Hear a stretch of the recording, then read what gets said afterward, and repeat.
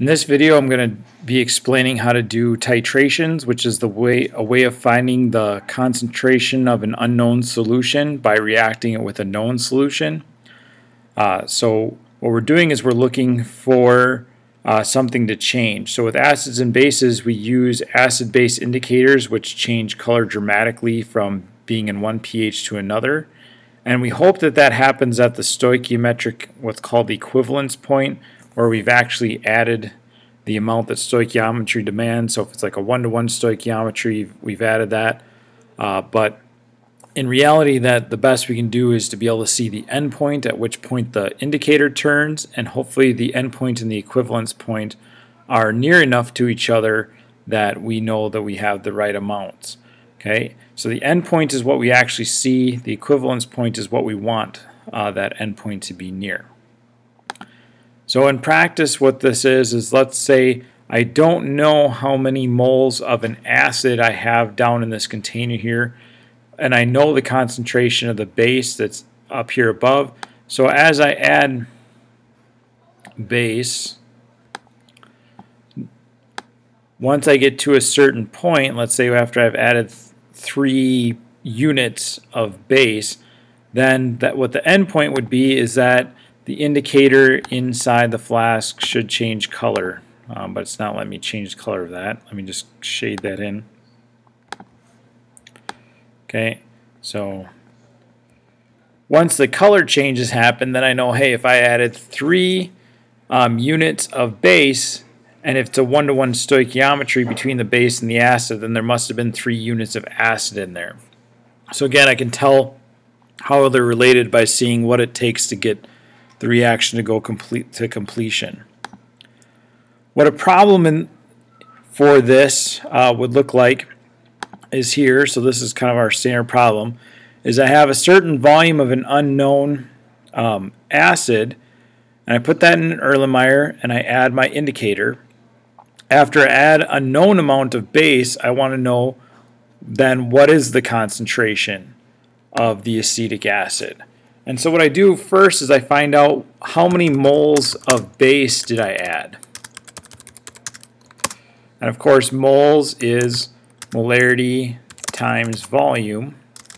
So in this case, that would equal 0.029 liters from up above here, that 29 milliliters, times 0.1 moles per liter.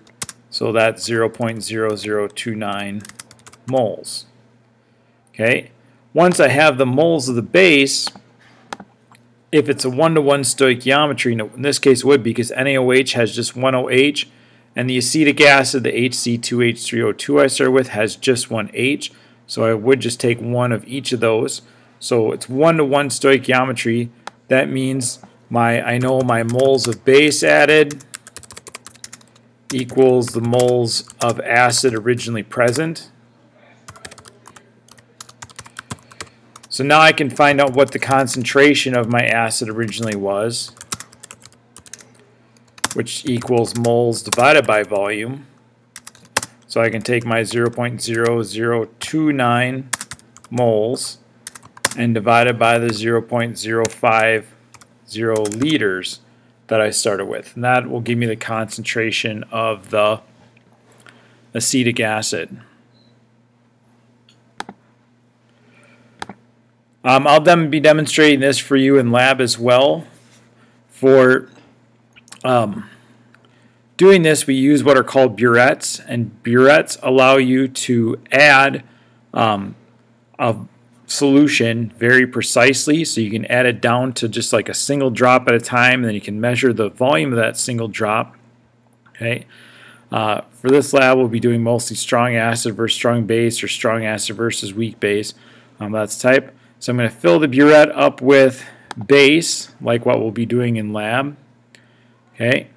Then I'm going to select which acid I'm using.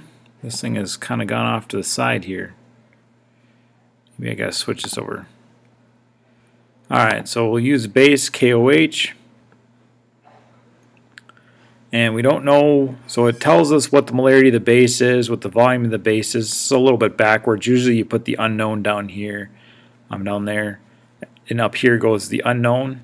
Okay. Boy, I think I'm just going to have to demonstrate this in class. The simulation is not working the way it's supposed to be. I don't know why. Okay. Another way of looking at acid-base titrations, in addition, it can get you a little bit more information than just looking at where the indicator turns color, is by graphing out what the pH is versus the volume you've added. And so what happens if you're doing this, where if I start with an acid down in the flask and a base up in the burette, my pH will start really low, and then as I add more and more base, it'll increase, but it doesn't increase very quickly at first, but then all of a sudden it will jump up and then it'll level off again, and as I keep going it might have another jump and then level off again. Depending on how many, for an acid like this where it has just one H on the front, it would just have one jump. If I get a graph like this that has two jumps, then I know it would have two H's on the front. So for a graph like this, it would be H2A, not just HA. So I've got my initial, whoop, I guess I didn't need to draw this in, they're already there. So initially my pH is low. I'm just going to erase my lines here. Okay, so initially your pH starts low in this type, and then before you get to what your equivalence point or your endpoint is, your pH is basically level.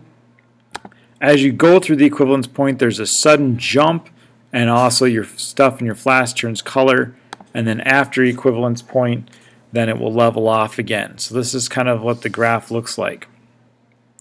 Some other important things, so at the equivalence point, when you're halfway up this jump, this volume added then becomes the really important volume that tells you what the volume at your equivalence point is.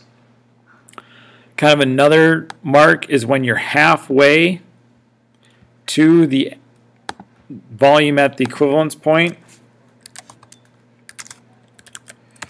What's special about that is your pH is related to your Ka of your acid, or we could say the pH equals the pKa, and the pKa would just be the negative log of the Ka.